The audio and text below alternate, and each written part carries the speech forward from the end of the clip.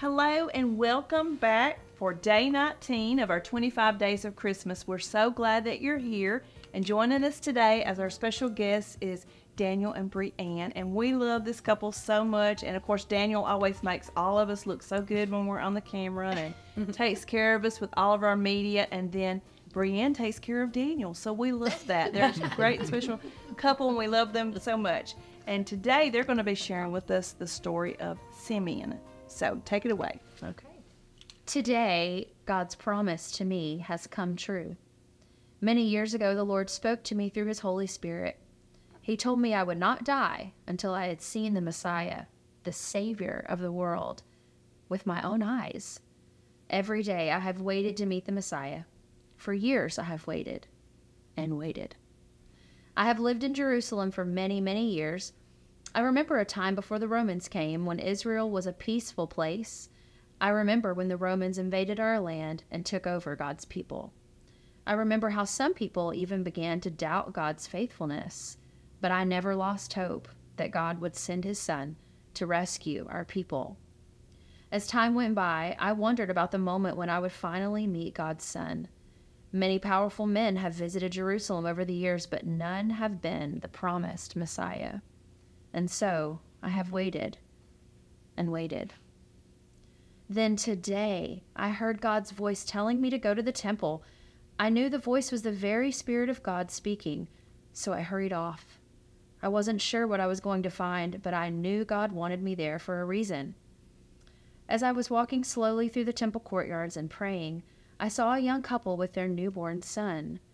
They were bringing the child to be blessed by the priests, just as God's law commands. When I saw their baby boy, I was suddenly filled with joy, for I knew at once that he was the Messiah. I can't explain how the Holy Spirit showed me. I just knew. I hurried to the couple as fast as my old legs would take me. I startled them. Imagine me, an old man with tears streaming down my face, fairly rushing up and asking if I could hold their son. They said they had named him Jesus. I praised God for fulfilling his promise to me, and I declared loudly the great things this child would one day accomplish. I blessed the parents, then told the young mother that their son would also face great challenges and suffering, but that all of it would be to fulfill God's plan, not just for Israel, but for the entire world. For the rest of my days, I will praise God for giving me the chance to meet his son. That's so awesome. That's great. We have a couple of questions for today. Thank you for that, Brianne. But it says, this is a good one for y'all. How do you handle waiting for things? So would either one of y'all like to respond to that? I'm terrible at waiting. You terrible at waiting? Oh, yes. Very impatient. Oh, okay. Good to know, but I would not have guessed that. You seem very patient. Well, He is very patient. He is. Very patient. in some things, but when I get my mind set on something, You're ready to have it. yeah, Yeah. Yes. Yeah. Well, we waited a long time for each other. we sure did. Yeah, so we have a lot of experience in waiting. Yeah. But I'm not good at waiting either. I almost can't wait for Christmas to give presents to people. That's the hardest part is waiting. You're so excited. Yes. We're almost there. We're almost there. Yeah.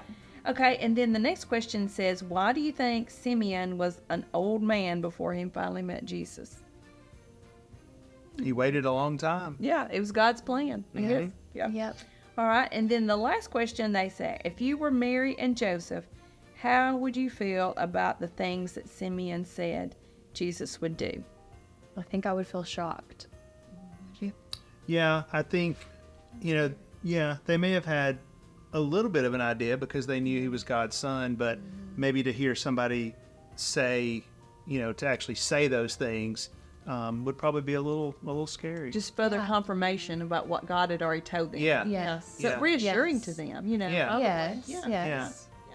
That's what I would think too. Yeah. Well, thank y'all so much for joining us. We've enjoyed having y'all here with us today. Yeah. And thank you for joining us as well. And I hope you'll come back tomorrow for day 20 of our 25 Days of Christmas. Bye-bye. Bye.